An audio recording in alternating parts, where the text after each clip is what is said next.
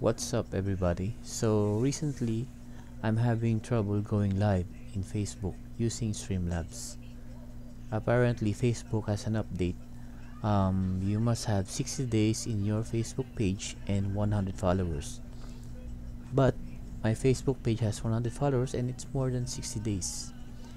If I click live in Streamlabs, this error pops up. The request to the platform failed. So what I did is log out to Streamlabs,